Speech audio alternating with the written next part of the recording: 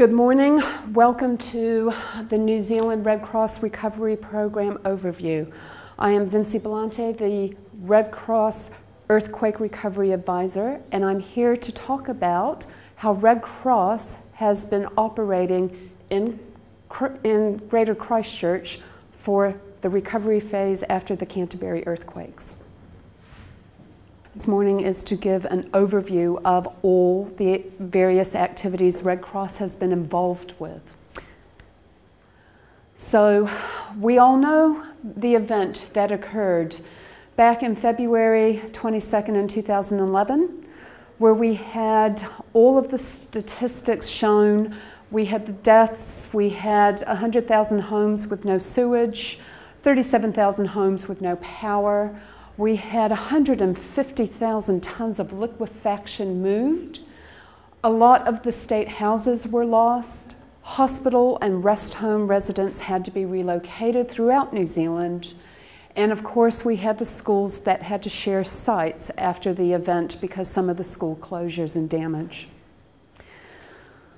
We had very world record-breaking shaking intensity. And the records actually show that it was the veracity and velocity of the earthquakes that had such profound impacts on our infrastructure and the environment. The residential damage was unprecedented in the New Zealand landscape. We had sunken land, we had stormwater, and we had sewerage issues. We had massive flooding throughout the city. We had a lot of the commercial buildings and churches collapse. And as you can see, all of these photos that were taken in the central city just goes to show the extent of the damage and how widespread it was. So Red Cross was one of the first to respond, and our intent is to be one of the last to leave. So we established our National Emergency Comm Center in Wellington, and we had an Emergency Operations Center here in Christchurch. 106 emergency response team volunteers from across New Zealand worked 6,800 hours in that response phase, obviously over various shifts and rosters. 200 spontaneous volunteers actually did our data management and processing for all our welfare centers and the registrations. We had 3 welfare centers and 14 Red Cross delegates deployed in Christchurch. These are delegates that go around the world in times of crisis. So we had staff involved in the recovery from all around the country. Here's an example of some of our response equipment that we deployed at the time of the immediate response after the emergency. After response comes recovery. And what we're actually looking at is our principles in recovery that we guide all our work on. We try to use community-led approaches. We like effective coordination of all activities. We have to look at capacity building, particularly in the local community. We recognize the complexity of the recovery framework. We like to share, we analyze, and we imply quality information from what's happening in the community. We like to provide timely, fair, equitable, and flexible recovery services. And we primarily want to ensure vulnerability to disasters is not rebuilt. So we want to leave the communities stronger. It's funny, the insurance companies aren't here. So these are the phases in the recovery process that we know. Initially, immediately after the response, we have that altruistic, philanthropic feeling of heroism where we're all supporting families, friends, and neighbors for a common cause. Then we go into that honeymoon phase where we're actually looking at that sense of shared survival. We have a common story to tell. Then comes the complexity when we actually go into all of the normal grief cycle stages. We have disappointment, anger, frustration, disputes, particularly with faceless government agencies sometimes that we feel powerless with. We have the loss of support, be it from around other friends and family around the country or people who are having to address their own issues. We get exhausted. We have that sense of disillusionment. Then what happens is you have groups that can actually weaken and fragment. We have a lot of obstacles and delays. And then after all of this begins the reconstruction phase. So as you can see, we have our psychosocial phases of recovery that match all the events. So what is Red Cross doing in that space? Well, we distributed clean water to 10,000 people. We had over 12,000 winter warmer packs delivered to households. We've had $125 million in donations, and we've had over 100,000 grant recipients. We also provide our outreach visits and community transport.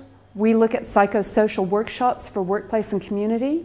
We're supporting housing issues, particularly for vulnerable women and children, and looking at healthy home repairs. We're supporting various community groups to lead their recovery and build their capacity. We're supporting schools via a school children's grant, social and youth workers in schools, and we're also supporting the All Right campaign. So right now we have some grants that we're still administering. We have youth workers in schools and social workers in schools, and this was our part to address the increased stresses that students have been enduring as a result of the earthquake and the secondary stressors because of the increased anxiety at home. We also have, grants that are still available to homeowners. Independent advice grant is actually $750 to pay towards any independent advice that needs to be sought relating to an earthquake damaged property.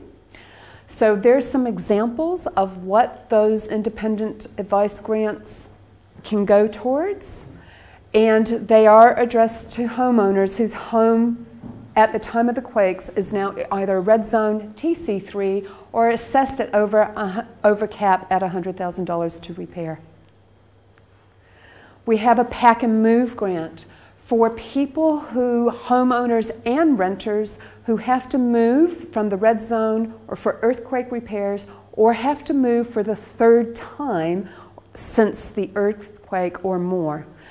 $750 to a registered moving company will assist with the pack and move costs. That's paid directly to the company, so a lot of communication is involved with that.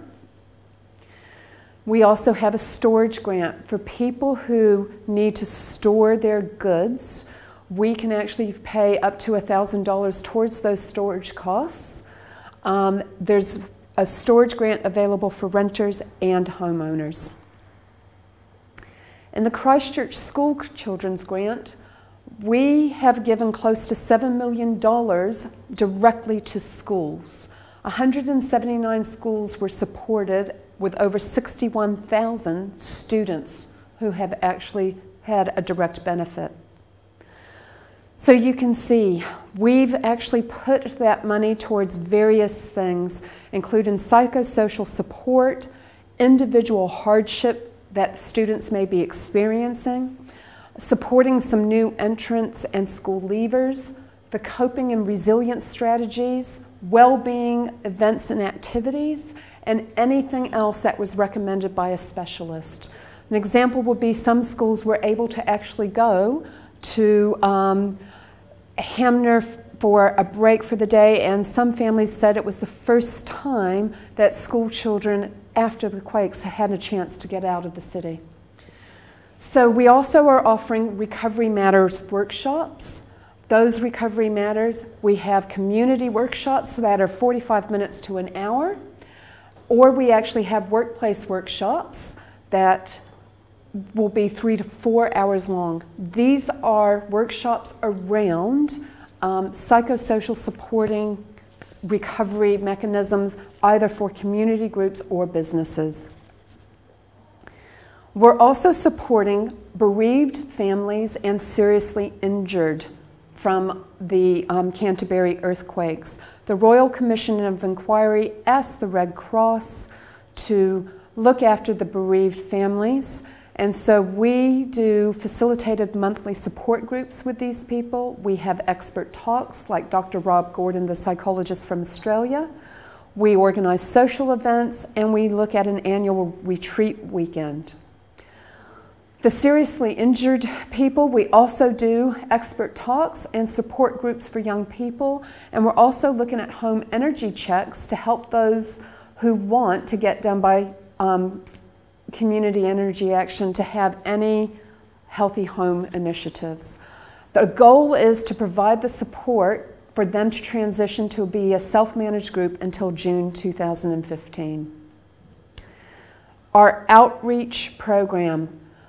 These are the various phases that we explore through our outreach support process. We start by just basically being with the person, and that's about being the open ear or the shoulder to offer some support at times of duress.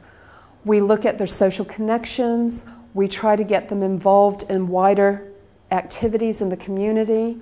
We will refer to expert agencies or give some existing agency support if needed, and then we try to give them practical support about what Red Cross can do.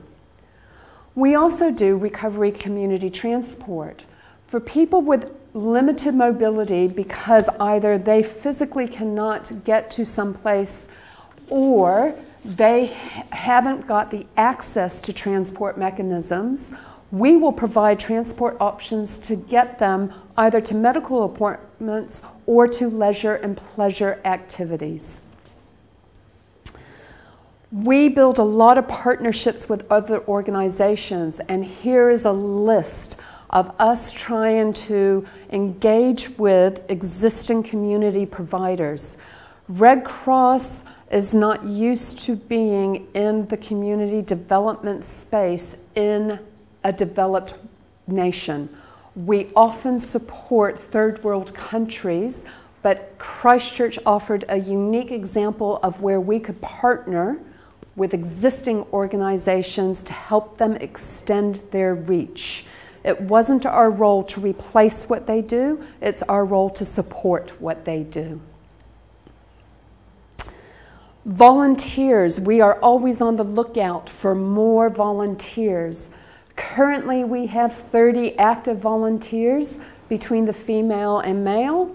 We have an induction program, first aid training, personal support training, and these volunteers act in a variety of capacities. They help drive our community transport.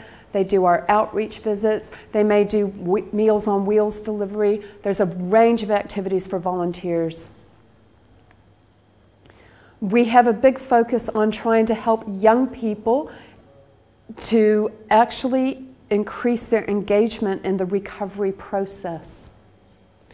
So we have the Address the Stress website, which is a youth-orientated social media experience that we try to engage the youth to actually learn about recovery and learn about what they can do to help the recovery. Red Cross offers a lot of other programs across the city. We do fundraising, as you can see. We offer first aid training, both at the Red Cross and out in the community. We provide Meals on Wheels to residents all across Christchurch. We look at refugee assistance, and we do a lot of community education and promotion. So for the next 2 years in recovery, we are committed to recovery until the end of 2016. We are now in the 4th year of recovery. Dr. Rob Gordon tells us that people will be at various stages and a lot of fatigue and exhaustion will be in the community. We've developed a plan for our work in 2014 to 2016, much of which I've covered here today. And we're currently undergoing a lot of ongoing research to identify and respond to new needs as they arise. That gives you the overview of our different pillars in our recovery framework and our action plan. We look at individual well-being, community building, community partnerships. We're looking at advocacy and looking to the future. How can we take the lessons we've learned through the Christchurch earthquakes and help other national societies and other countries in their recovery programs?